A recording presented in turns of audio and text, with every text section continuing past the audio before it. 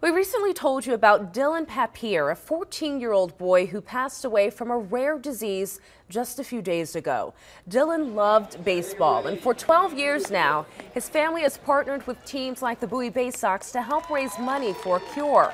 Well, that annual fundraiser was today, and for the first time, Dillon was not there, but his spirit was.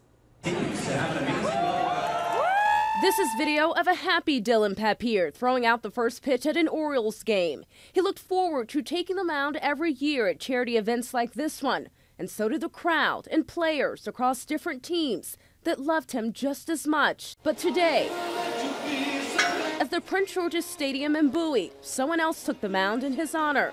Dillon's dad, who threw out first pitch.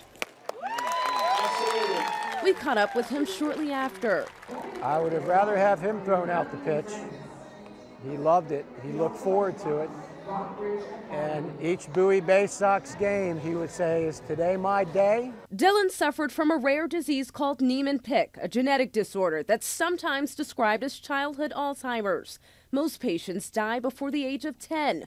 But Dillon was different. He was a fighter and refused to let anything get in the way of his love for people and baseball. He asked me every day, when is my Bowie game? When is my game? When am I going to throw out the ball? He so looked forward to this. That's Maris Walker, Dillon's grandmother, who plans the Bay Sox fundraiser every year. I'm empty. I'm still numb. It's surreal. It's like frozen in time. He's still in my heart and always will be. It's the first time ever that we've been at a game without our son. But Dillon's legacy lives on.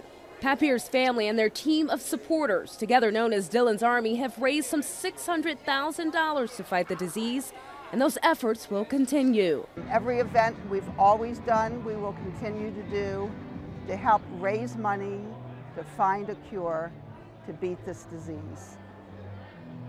And Dillon's family has a website that you can visit to support the cause. You can get all of that information on WUSA9.com.